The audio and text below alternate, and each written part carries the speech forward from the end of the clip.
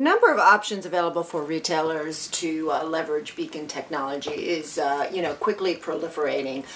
This LoyalBlocks solution is interesting, I think, because, it connects a loyalty app that the retailers can build, branded loyalty app on the LoyalBlocks platform with iBeacon, so that for small businesses or franchises, when consumers walk into the store, they can automatically be recognized and delivered an offer. They're seeing some nice adoption with this platform, with a lot of retailers signing up, including some franchises for TGI Fridays and Subway and Pizza Hut.